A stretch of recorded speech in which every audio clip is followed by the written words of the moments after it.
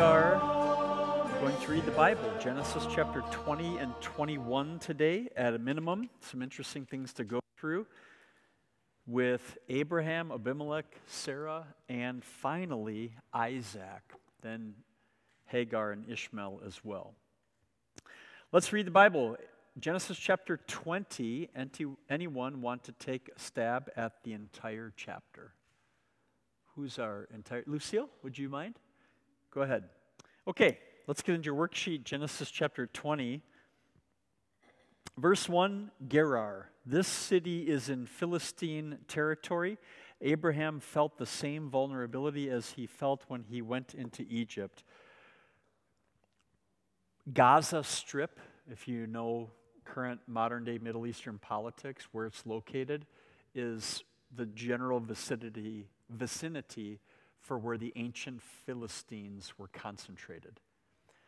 They expanded more or less during different phases of Old Testament history with more or less regional territory. But if you want to get a locus, a lotzi position when you think about the Philistines, think about the modern-day Gaza Strip, okay? Now, Abimelech is the king over that territory. Excuse me. And he's an early Philistine king. The book of Hebrews, chapter 11, tells us about the Old Testament people that they were very, very gritty. It calls them strangers and sojourners on earth. Abraham was very, very wealthy. But it's clear that as he's interacting with Abimelech, though Abraham is wealthy and of very great prominence, as we'll see at least twice today in his interactions with Abimelech, he's a squatter. He's got to basically take up position in another man's country and another man's boundaries. And so there are political, diplomatic relationships going on here. They're not readily apparent. God doesn't dwell on those because remember, diplomacy between the people of God and foreign nations is not always the number one topic of recorded scriptural history. Nevertheless, when you're thinking about the context of the promise of God as it's bearing out in Abraham and Sarah's life, you want to remember that that's kind of what's going on here. How old was Sarah? 90 years old. So you think the king of Philistia is going to take in a 90-year-old woman because she's just hot or beautiful? This is a political alliance that he's angling towards. So though Abraham is a squatter, speaking very, very casually, it's clear that Abraham held court. He was a very prominent and powerful person, probably mostly because people knew of his God. And it's clear that Abimelech knew, maybe even believed in the true God because of the way God communicated with him in this chapter. Now, we have to kind of say that with some hesitancy because the Hebrew language, when it refers to God as Abimelech's interacting with him, doesn't use some particular definite articles or names for God that would otherwise give us very clear understanding that, Abimelech worshipped him alone. But for whatever it is, normally God's direct revelation to a pagan ruler, we don't really have a whole lot of that in the scripture in general, although it does happen. So is it possible Abimelech was a believer? Yeah, it's possible. And to the point that God actually interacts with him on behalf of Abraham's wife. Now the author here makes a good point, the author of the worksheets. He says in verse 12 that Abraham passed off Sarah as his sister. Well, is that a lie? Yeah. but it was kind of true because technically Abraham was the son of Terah, but Sarah was the daughter of Terah just by a different mom. So they were actually step siblings, right? So remember that sorry, say again? Well, you to us after the Levitical law, but not you to the repopulation of planet Earth post-flood, okay? And the sons and daughters of the Semites. We've already talked about this, but God certainly did not prevent people from those kind of relationships back then, number one, because he's repopulating the earth. Be fruitful and increase in number. And secondly, it seems to be a fair assumption that we can make that the sensitivity relationally and emotionally that we might have to that nowadays was kind of like veiled from people then until such a time as God said, okay, no more. Okay?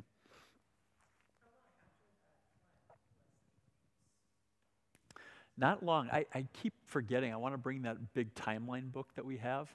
One day, for my wife and I, she's good at reminding me but we'll make sure that we bring this big timeline of world history that we have that intersects with Bible history, and we'll lay it out on the table for Bible class here so that when you come before class, you can peruse it. But it's really, really fascinating. Christians, when you study the scriptures, and we talked about this way back in Genesis 1 about 4 years ago when we were in that section of the Bible. If the world is only about 6,000 years old, actually, then the overlap of genealogies is really not, I mean, the end of Adam's life and the beginning of Noah's life are not that distant, truly.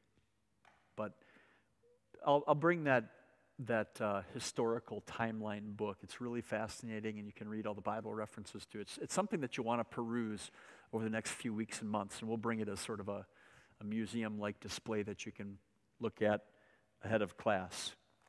But the timelines are relatively condensed. All right, number one, what does it tell you about Abraham that he did the same thing here as he did in chapter 12?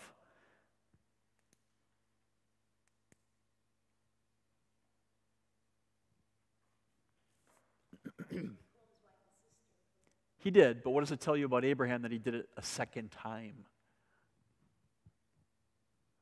There are some critics of the Bible who will say that this is just the same utterance of one account. But we know from the scripture with recorded history that this is a different account because the first account happened with Pharaoh, king of Egypt. This is Abimelech, a king of the Philistines. So we know that they're different accounts and that it's a repeated mistake. So what does that tell you about Abraham? Nothing too deep here, just what does it tell you about him? He's a sinner, yeah. So here's a question I want to pursue just a little bit because it came up in our Grace Abounds class Monday night. Did Jesus live a perfect life in your place? Yeah, he did. Did he give you credit in your heart and mind for that so that when God looks at you now, he sees a saint right now? Yes, he did. Don't hesitate. Yes, he did. You don't get to heaven because you try to be good. You don't get to heaven because you're a pretty good Christian. You get to heaven in spite of the fact that you're not good, but that Jesus is your goodness. He is your consummate goodness. He's all you need. He's your sufficient source for salvation. Now, I just talked about the righteousness. Now let's talk about the forgiveness. Did Jesus die on the cross to forgive all your sins? Did he redeem you from hell?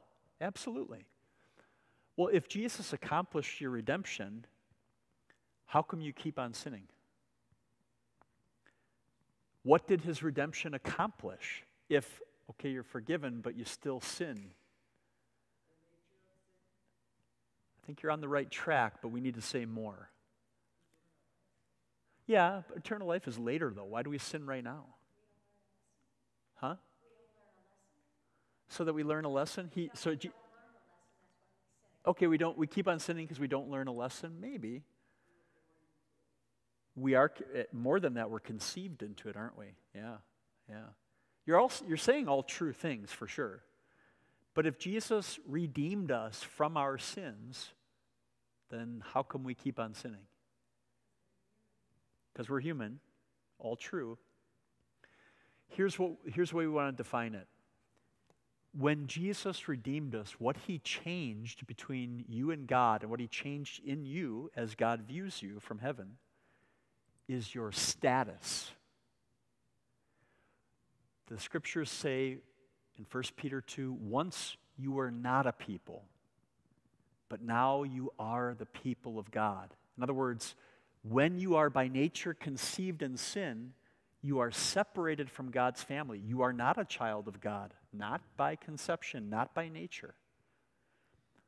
But when you're baptized or when you convert and come into the Christian faith, when the Holy Spirit converts you by the power of the gospel, what changes is your status. You're no longer a stranger or a sojourner or an alien on earth, at least in respect to God.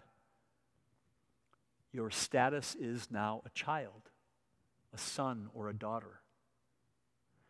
And that means that though your status has changed, your habits won't necessarily change.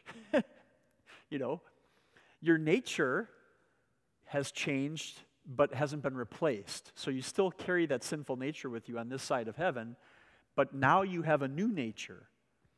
And what has been given to you in addition to the assurance of future redemption in heaven is the power to struggle against sin, not to perfect your spiritual nature.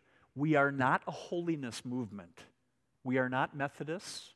We are not Catholics. We are not Pentecostals. We do not believe that with enough self-discipline and church attendance and money in the plate, that we can achieve a sinless walk with God now. But the cool thing is, because of Christ, God looks at you as though your walk with him right now is sinless. Which is why, as Christian Lutherans, we always confess that we are sinner and yet always saint entirely at the same time. The sinner part is almost exclusively the only part that we can see about each other. But God only sees the saint part because of Jesus. Okay? So, I'm saying this for a lot of reasons. I don't want to dwell on the point too much, but it's important to understand this. When you read about the inconsistencies of our heroes of faith, it helps you empathize with them because they're just like you. And you're just like them. And on the other hand, when you look in the mirror, just because you're struggling with a certain sin you're still a Christian. Just because a certain sin is that's the focus right now, it doesn't disqualify you from being a child of God. I maybe didn't appreciate this as much until I was a dad, but part of this is just my fault, obviously, because as a parent, you get super impatient and frustrated, and you kind of get short temperamentally with your family or your kids. But would I, as a father, when I'm mad again about something one of my kids did, would I ever consider kicking them out of the family? No, not a chance. And God would never do that with you either. Instead, God even does the opposite. He does what no father or mother has the power actually to do. Not only does God never considers kicking you out, moreover, what he actually does is he steps up the empowerment, the gifts of the Holy Spirit, the grace, the spiritual strength, so that you can continue the struggle. He doesn't withdraw. He imposes himself, inserts himself even more, or at least offers to, through the word and sacraments, through your brothers and sisters in Christ. So God not only stays near, he doesn't kick you out, but he comes even closer. You know what I mean? So, and that's really the point we want to build to with this whole chapter. Was Abimelech doing anything right? Well, not really, because he's kind of got a harem going on here, and politically now he's taking another one into it. and an old woman at that, so it's just political posturing. So even if he is a believer, he's very clearly a loose one. Abraham, who's the patriarch of the Old Testament, is he acting well here? No. And yet, to whom does God show mercy? And by the way, Sarah, I should say, she and Abraham seem to clearly have had a preconceived agreement, like, hey, if we ever get into a politically awkward situation, you tell Pharaoh this, or you tell Abimelech this, and we'll roll with it, okay? For the sake of keeping the peace and kind of, navigating these troubled waters. So Abraham, Abimelech, Sarah, were any of them guilt-free in this context? No way. And yet, how did God interact with them all? Mercifully. Mercifully. He spoke to Abimelech. He didn't smite Abraham or strike Sarah with lightning or say, you know what? I'm sick of you guys. This is the second time I've had to deal with this. No more Isaac for you. You're no longer going to be the family of the promise. God is just so patient and so merciful. If it should ever be, one last point. These are chapters of the Bible that probably aren't very memorable or famous to you, yet they are yet an additional example of how your relationship with God is entirely based on His mercy and not your merit. Abimelech, Abraham, and Sarah did absolutely nothing to deserve God's patient and gracious interaction with them, and yet that's exactly what they received. In spite of, at least for two of them, a repetitive sin. Okay? So that's what all of the scriptures are about. They just amplify the patient and gracious, merciful interaction of God with sinful people. Number 2, how did Abimelech find out he was planning to marry a married woman? God told him. God interacted with him, which again, how merciful that God should speak with him. According to God, who was guilty? Well, all of them were, but what does he say in the context here? Who does he hold accountable?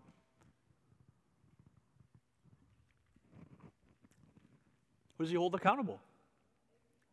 Well, kind of, but he speaks to somebody about, he says, you're going to die if you don't change. Who does he say that to?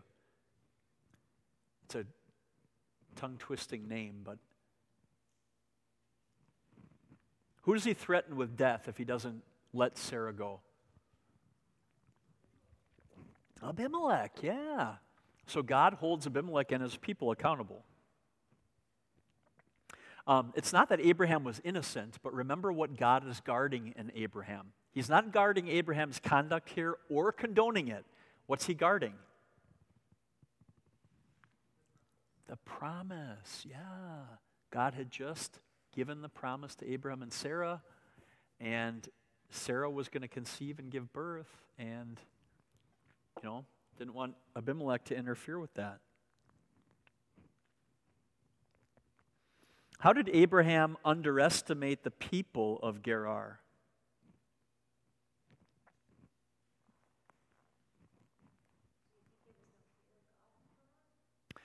Yeah. And was there? It seems like there was, at least modestly. Yeah, that's right. And by the way, how does Abimelech show, if there is some faith, how does he show it? Or even if there's not faith, how does he still show neighborly hospitality to somebody squatting in his territory? He gives Abraham very generous gifts at the end to show, diplomacy and hospitality. Number 5, note Abraham's statement about the request he made of Sarah when they left Haran in verse 13.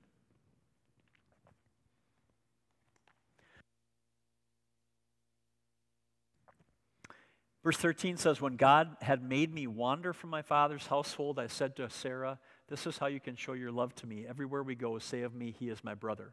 So they had an arrangement. They had a way that they were going to handle certain things. Okay? And though it wasn't completely a lie, it was clearly motivated to be for their advantage, and it wasn't the whole truth either. Anyway, what insight does this give us into Abraham's level of spiritual growth at this time? On the one hand, did he believe in God's promise? Yes, he did. On the other hand, did he, like we all do, have some spiritual blind spots? Yes, he did.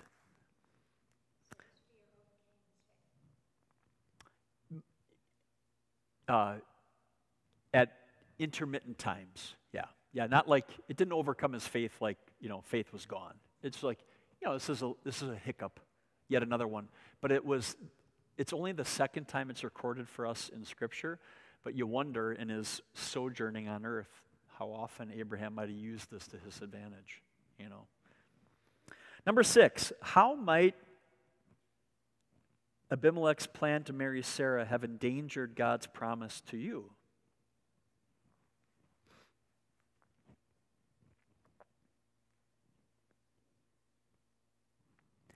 If she had been married to Abimelech and wasn't pregnant already,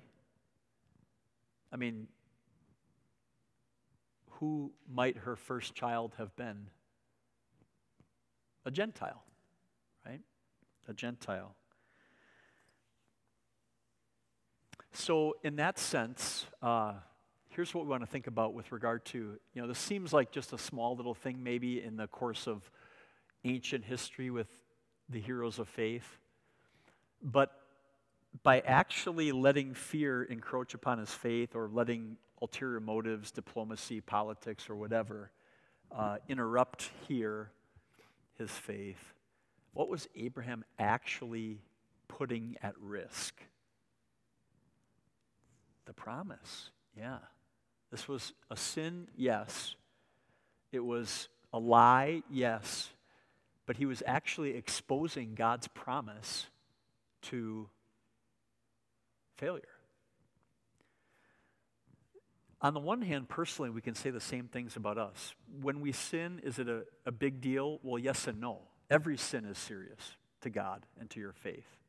And you put the promise of God in your own heart at risk every time you willfully expose yourself to, or give in to temptation. But on the other hand, is it a big deal? On the other hand, is it a big deal? Well, not in the sense of this disqualifies me from the kingdom. You're not falling away from faith every time you sin. Neither was Abraham. But you might be putting the promise in a compromised or lower position for yourself, or by purposely sinning, you might also be compromising the message of the promise for other people. Like with Abraham, by withholding 50% of the truth. Yeah, is she my sister? Yeah. I also forgot to tell you, she's my wife.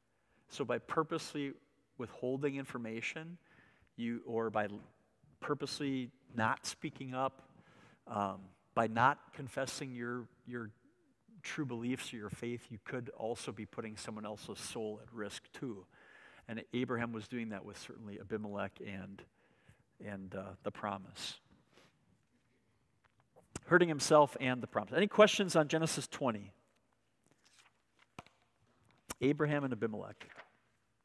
If not, let's get to, finally, the fulfillment of God's promise to Abraham and Sarah, which is a son. A reader for chapter 21, verses 1 through 21. Chapter 21, verses 1 through 21. Who's game? Sylvia, please, take it away. Excellent. Okay, thank you, Sylvia. Well read. Genesis chapter 21. This is a fascinating chapter for a lot of reasons. I'll give you a little nitty-gritty too with this, but let's look at the note in your worksheets about verse 1. It says, the Lord. Notice how the word Lord is spelled in the NIV text. You notice how the O-R and D are capitalized? The English translations that we use in our church and that we read from the pulpit and print in the bulletin will usually use this pattern where in the Hebrew language there's a certain word for Lord that has a specific definition. For example, in the New Testament, you'll see the word Lord used for Jesus too, but it's not capitalized because sometimes the word Lord means master. And sometimes we call God, O Lord, our master. Okay? Well, in that case, even in the Old Testament, it would be spelled L, capital L, lowercase O-R-N-D. But where you see the word or the name Lord used in the Old Testament, and it's capital L and then capital O-R-N-D like this, there's a special name for God, which is Jehovah. And that refers to the definition of God's name, the reference to him as the God of free and faithful grace. Okay? That's very, very important for this context. Look at verse 1. Now the Lord, look how it's spelled, was gracious to Sarah. Sarah who had just lied again. Sarah who had laughed at the idea that the promise would be fulfilled. Sarah who had gotten so impatient that she actually recommended her husband commit adultery. This Sarah, the Lord was gracious to her. Why? Well, you can know just by reading the text yourself now that you know the definition for the Lord with this spelling. Because he is gracious. He doesn't interact with Sarah because Sarah earned it. He doesn't interact with Sarah because she was beautiful or because she had aged well or because she was Abraham's wife. It's because he is gracious, he is merciful, he is loving, and he does that for free. Sarah was a sinner, and yet she was a beneficiary of this wonderful gift of God. So, the Lord did for Sarah what he had promised. Verse 10, we'll get to that. Slave woman's son, Ishmael, was about 14 years old. We'll get to some of that in a moment, but we already talked about the first two verses of chapter 21, but a couple of things. We already talked about the gracious aspect of it, but the fact that God did what he had promised, he allowed Sarah to bear the son at the very time that he had promised. That's interesting. You want to remember that God always follows through. In our lives, we don't necessarily always get to see the end of, like we don't always get to see the closure for things. Let me give you an example. Years ago, we had a dear friend and member of our congregation named Dorothy Wilson who went to heaven, and she was 40 years old, right? Or was she 41?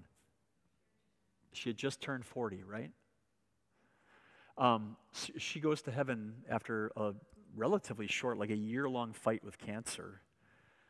We were all, at least I was, maybe naively optimistic at the beginning, like this wasn't going to take her life. It would be a hard, hard battle. Well, then she went to heaven, and right now on planet Earth, we have some promises of God that can comfort us and can hold us fast. And we know for a fact she's in heaven, which is also comforting, right?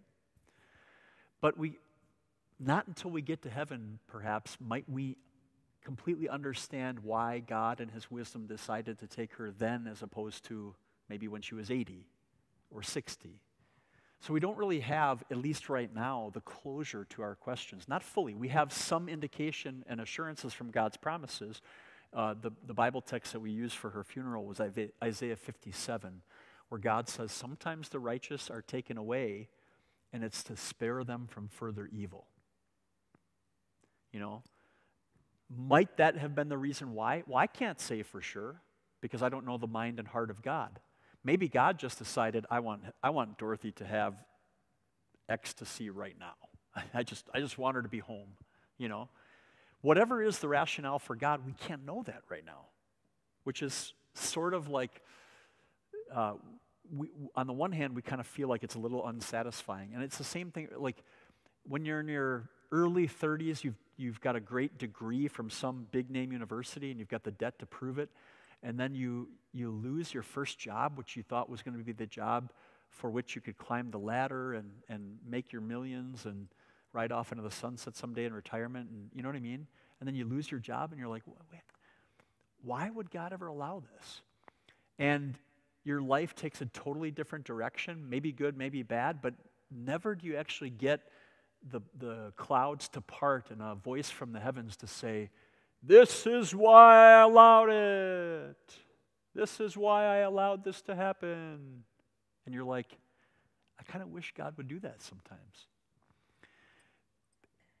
The reason I bring up these things is because the promises we have from God are intended to be enough. They're intended to assure you that God works out all things for your good, that God sufficiently has provided in His Word the kind of comfort and closure that you need, at least for now. So that's why we preach and preach and preach and preach and kind of badger you with get into the Word, get into the Word, get into the Word, because the more you're in the Word, the more peace and the more peace from God you'll have to help you cope with all these uncertainties that we have to navigate in life. It doesn't mean that you won't grimace and that you won't suffer and that you won't cry, but it does mean that you'll have the right perspective as you do, you know? And for those who die with that perspective, that worldview of Christ and His promises and how he delivers and follows through like He did with Abraham and Sarah, we know that we will get closure one day. If not now, it will come later. The Apostle Paul said in 1 Corinthians 15, now I see but a poor reflection, but then I shall know fully, even as I am fully known. In other words, a lot of questions will be answered in heaven, you know, and we will not be left hanging ever there. For now, what would faith be if God told us the answer to every question, or even just appeared right in front of us for everything? Then we would build our trust for Him on, you know, what we could see and touch, and not on His words and what was invisible. And that's, again, waxing on here. That's what Hebrews tells us. Faith is being sure of what we hope for, which is invisible, and certain of what we don't see. That's what faith is. And God justifies us, He makes us righteous, and He brings us home to heaven, not because we know every answer to a question, but because we have faith. So, I'm not trying to compliment Abraham and Sarah here necessarily, or criticize you or me. I'm just trying to point you to who God is and His character. If He promises you that in all things, not just the good things, He works for the good of those who love Him, Romans 8:28, then He really does. And it must be true regardless of how well you understand what's going on in the present. So I hope that can be a little bit of encouragement, but Abraham and Sarah probably went through the same roller coaster ride. You know, they're 90 years old, they're childless, and then God says you're going to have a kid. Okay then, you know. I mean, even before they got to that reassurance that God was going to fulfill a promise, how do you suppose they were, you know, God said He was going to be our shield. He's going to make us into a great nation, and here we are. We're aging out. Well, so that there could be no mistaking that this was by God's grace alone, and not by their merit, not by their participation, not by their church attendance, or not by their obedience to what God commanded them to do. Go, settle in, you know, near Gerar, and make an alliance with Abimelech. It had nothing to do with Abraham and Sarah. It had everything to do with God and His grace and mercy. The God of free and faithful grace. And He followed through. Okay. Number 4, Sarah tell Abraham to send Hagar and Ishmael away. Well, just refer to verse 9. Sarah saw that the son whom Hagar the Egyptian had borne to Abraham was mocking. Oh, look, a couple things. First of all, let's go backwards, okay? Go to verse 6. Sarah said, God has brought me laughter, and everyone who hears about this will laugh with me. There are some awesome little Hebraisms, we call them. They're like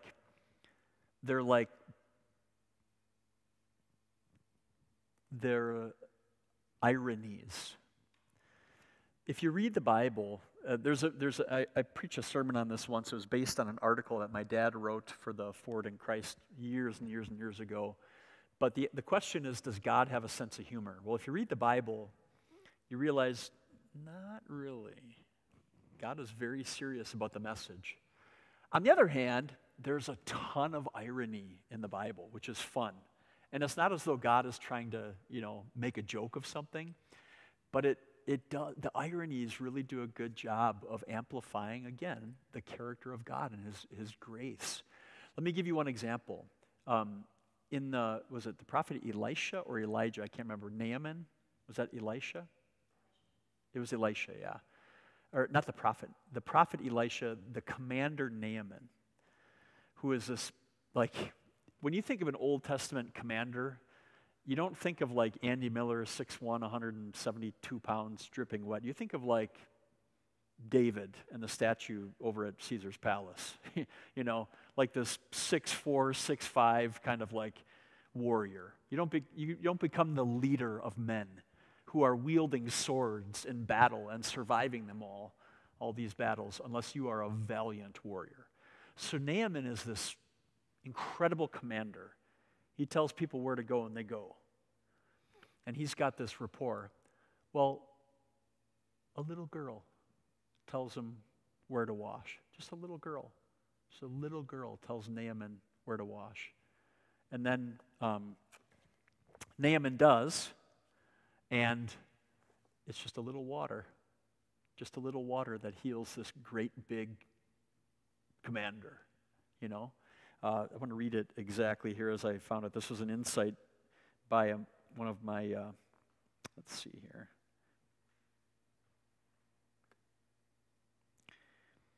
Here's what he says. Oh. A little girl sends the great and mighty Naaman to see the prophet and to be washed in the Jordan. And then when he comes out of the Jordan waters, his skin is restored like the flesh of a little child. So it's a little girl that tells him where to go and what to do. Mighty Naaman. And then when he's restored, his flesh is restored from its leprosy like the flesh of a little child. So it doesn't seem like a big deal, and you almost skip over it if you're just reading the Bible because that's what you're supposed to do, But it's such a beautiful little irony that the first shall become last, and the last shall become first.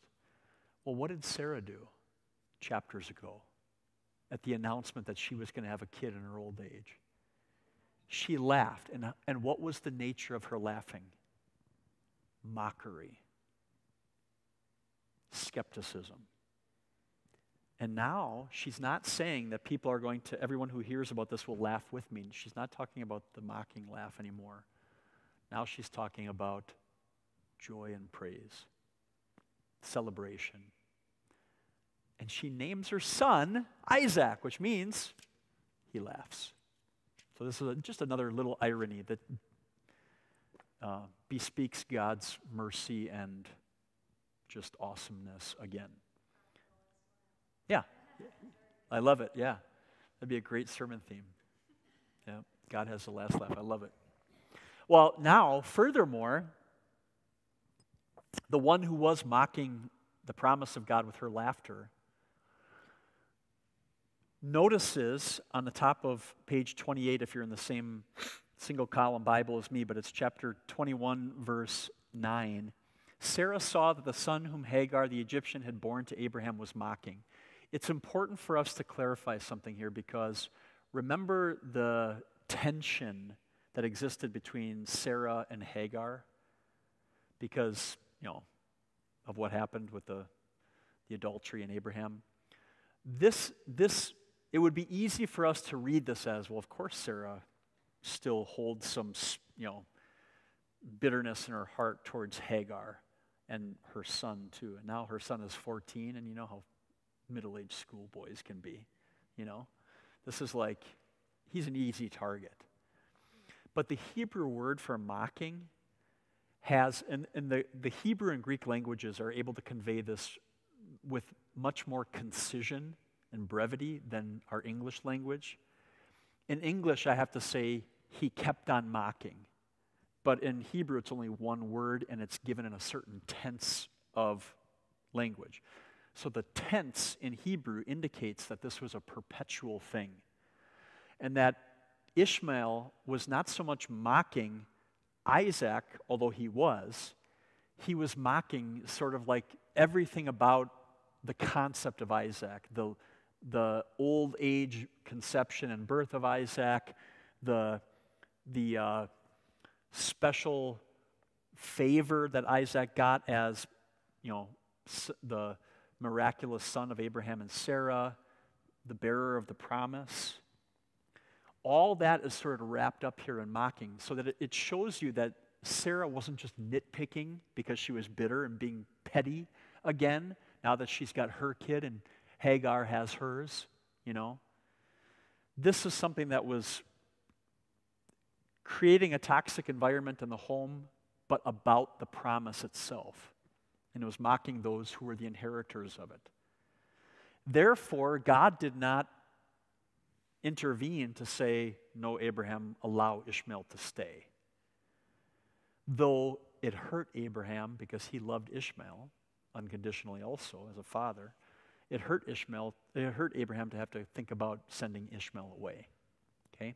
Now, how come we can say all this? Well, we can say all this, yes, because of the Hebrew verb for mocking, but we can also say it with confidence because of what the rest of the Bible teaches us. So put your finger or a bookmark in Genesis chapter 21 and turn in the New Testament to Galatians chapter 4.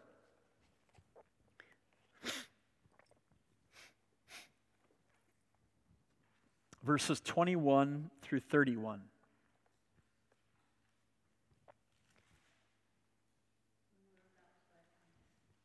For you, Sylvia, it'll be 1772. 1772.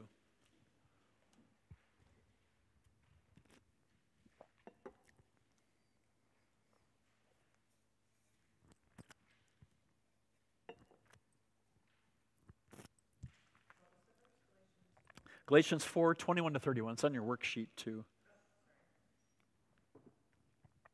Under number 3. Okay.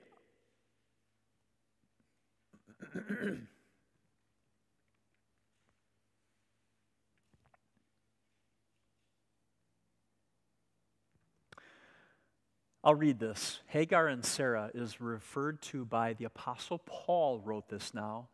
And remember, the Apostle Paul was a Jew by birth, but a Gentile by citizenship. Okay? Tell me, you who want to be under the law, and remember what the law means. The law is thinking that your relationship with God on any level hinges upon your behavior or your obedience.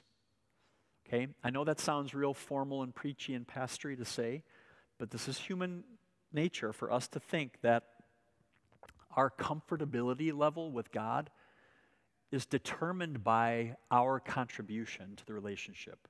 It's how our regular marriages are. You kind of, if you want to have a good marriage, what does it take between you mutually?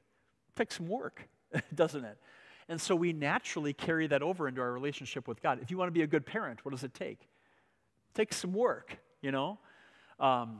So we naturally transfer that over to our relationship to God, and we think, for our relationship to God to be sound and healthy, it takes some work on our part. Well, God says, no, it's pretty much a unilateral one-way street from heaven to your heart. It's all me. Anything else is law-based. And that's what Paul is getting at here. And he uses Hagar and Sarah by reference to illustrate the point. Tell me, you who want to be under the law, are you not aware of what the law says? For it is written that Abraham had 2 sons, one by the slave woman and the other by the free woman. His son by the slave woman was born according to the flesh. What does he mean by that? Well, Sarah said, go and do. God said, I promise you something. Abraham and Sarah thought, we have to fulfill the promise with our own effort. Remember? We just read that. a few weeks ago. So his son by the slave woman, Ishmael, was born according to the flesh. But his son by the free woman, make no mistake about it, there's no other way it could have happened other than by a miraculous conception, which is what God brought about.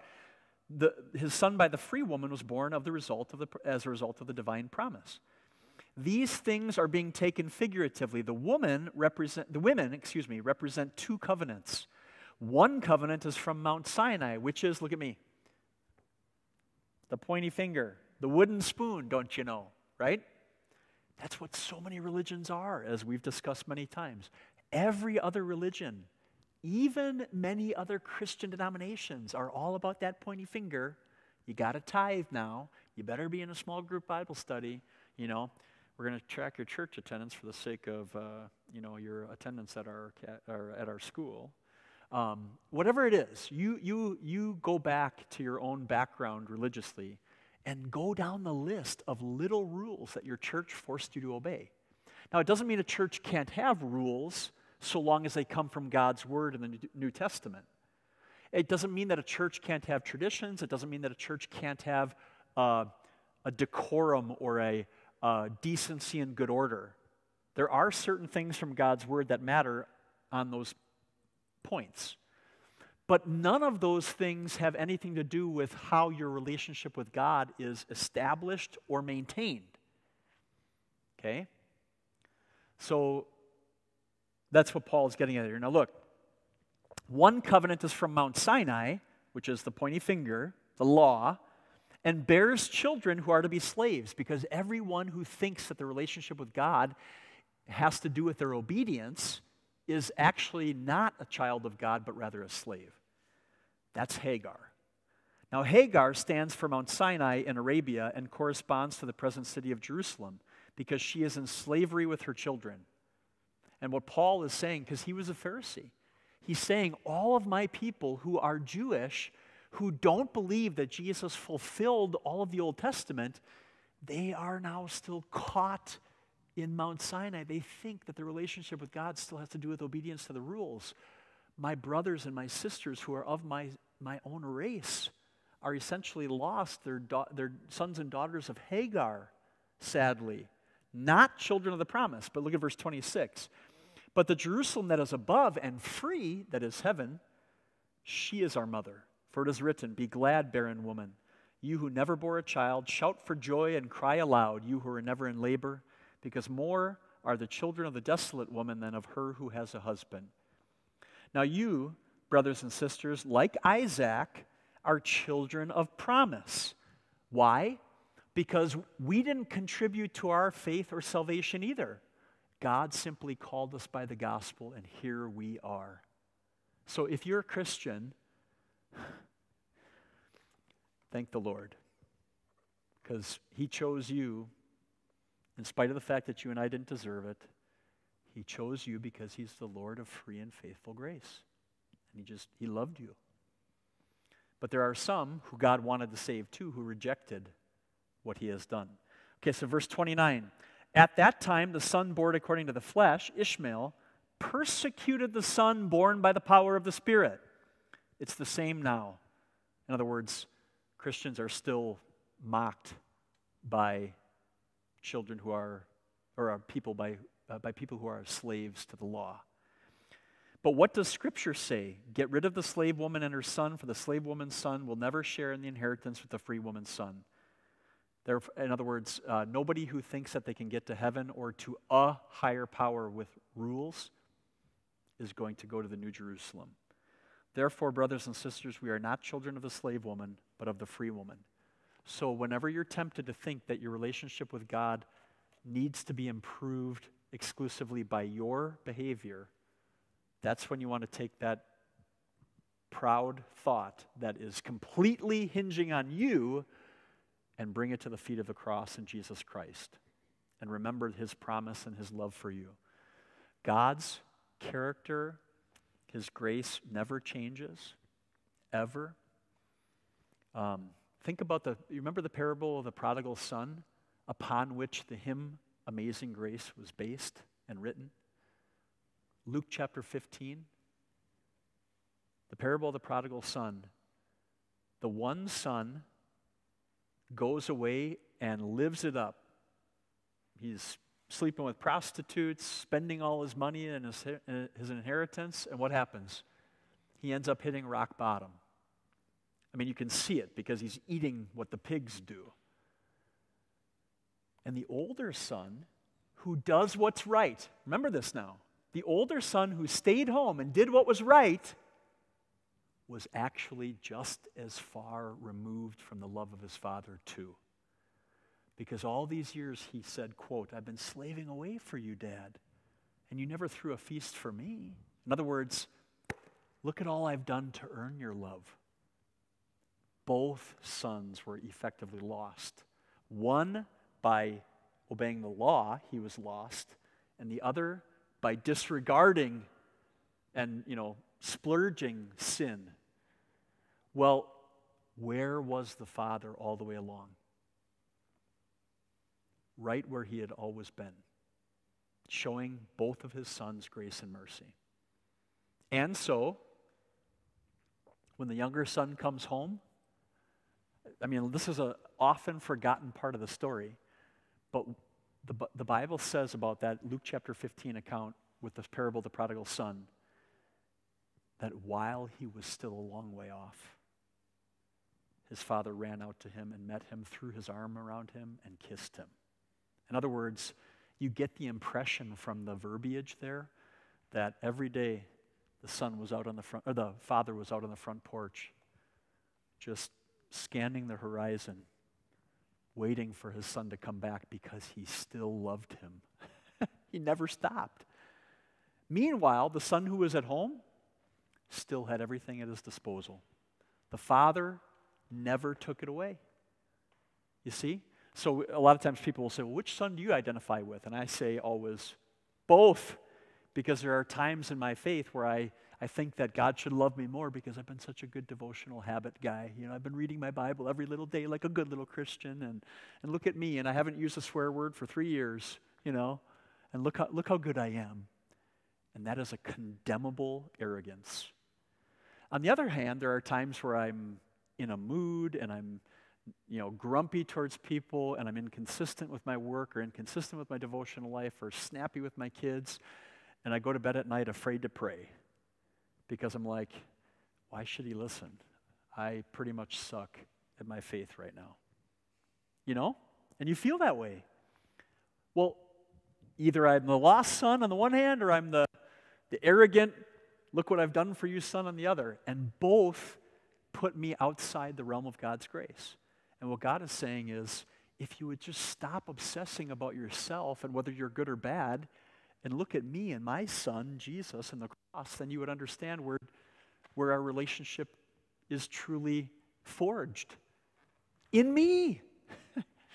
So I hope this is a repetitive refrain, I know, when it comes to the messaging of our church and the proclamation of our church, but it's the essence of the Bible and of true Christianity. And I hope for as long as you live on earth, it will be the reason why you either attend our church or one like ours. Because no matter who's the pastor or what the class is, this is the assurance we have, that in life and in death, Christ is our all in all, okay? It never hinges on you, and you want it that way, because then there's just no pressure, and there's no guilt. And you can just live joyfully, can have fun with your Christian life. You can eat, drink, and be merry in Christ, because tomorrow we live. Tomorrow we live, right? Okay, let's wrap it up real quick. We already went through number 3. We already talked about with number 2 how the promise was at stake, essentially. That's how the Lord helped Abraham do the difficult thing of sending Ishmael away. And he took care of Hagar and Ishmael along the way. Remember that God, let's see. Okay, number 4. One of the elements of God's promise to Abraham was that God would make his name great. How do verses 22 to 32 show that? We didn't read that yet, so let's just skip that for now. One of the things I wanted to just say is that God was really merciful and gracious to Hagar and Ishmael too, because Hagar, when she left, remember, it's not as though she was she's a single mom. She's a single mom traveling with a 14-year-old who's not a man yet. And you're being banished from a guy who's pretty wealthy. You know, Abraham was well-to-do, so Hagar and Ishmael have been well provided for, and now you're going to travel some God-forsaken road, and how are you going to fend for yourself in ancient times? This is a very, very scary thing for a woman and a young adolescent boy to go through. But God had promised Ishmael that he would make him into a great nation, okay? And that he would have a lot of descendants. And that was a promise that Hagar could hang her hat on too. And so when the going got tough and she was thinking he was in a bad way and he was going to die, of course she got scared and sorrowful because he was doing, but you can tell it was not just an angel of God, but the angel of God. Why? Because in verse 17, the angel of God called to her, that definite article there. And then at the end of verse 18, for I will make him into a great nation. So you know that the angel of God in that circumstance is the angel of the Lord, Jesus Christ, who is reassuring Hagar that she and her son are going to survive and be provided for by God. So God is being merciful to them too.